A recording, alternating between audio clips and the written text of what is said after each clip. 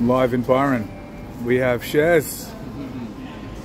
Okay, tell me about the concept. Tell me, if a young bloke's getting started, what does he need to do? You're going to get started, let's go to where you finish. So you can surf prone, lying down. You can body surf with flippers or without.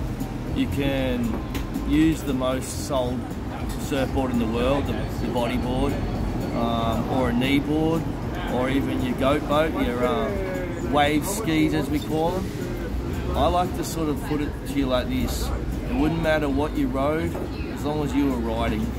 Like, you know, you don't have to really have a board. You could just be an ocean person. You can even at the end of it go down and look at the ocean, maybe wade around in there up to your knees and then get out. You can catch 7 waves body surfing at 70 years of age. You can come back from not surfing for 50 years. You started as a 20-year-old man and you gave up, and you come back to it at 70. That's what surfing really is. It's something that grabs you. You just always want to do it again. Ever since you've done it once, you're addicted, like you've got some sort of secret drug habit you can't tell anyone about. What lit the spark for you, Shez? When did you know that this was the sport for you? The spark for me was probably standing on the edge of a riverbank and having my father throw me into the reeds and the bull routes and realising I could swim back to the bank. Don't just stand there and look at it, take some risks, jump in.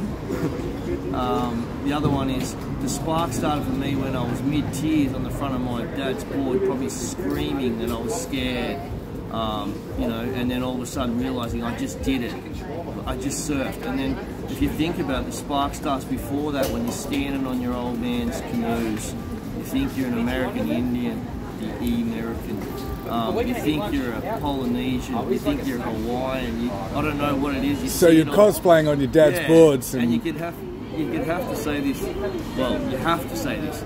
You're just a leaf floating down the drain, merrily, getting on something like Huckleberry Finn, a raft. It could be, to an Aboriginal, or say an original, it could be a bunch of, you know, mangrove logs twined together and then supping. You're the first stand-up. Yeah, you're getting from one island to another, or there could be an Indonesian big dugout, you know, like, or a Polynesian just trying to get some, or even a Viking or an Englishman making a big ship to go around the world and conquer the world and kill every fucker and force Christ in everyone. You know, the white supremacists.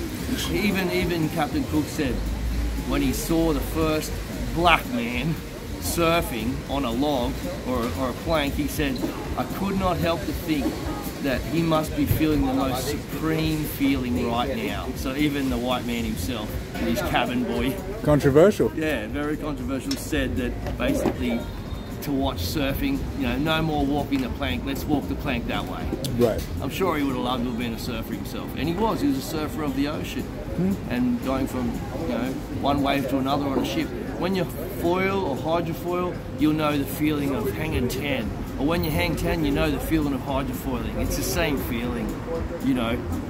Having wings and foils and fins, and, you know, it's the ultimate. Come on, it's the ultimate supreme feeling, and no one can explain it properly with honesty.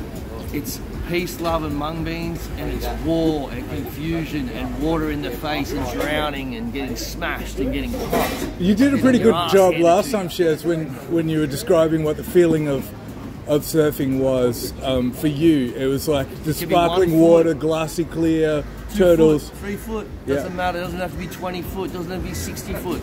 If you want to do it at 60 foot, please do it for me, because I'm too scared.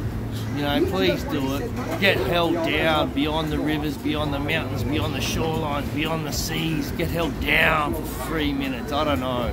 It's not my thing. I don't like getting held down in the dark, deep blue. It's pretty weird.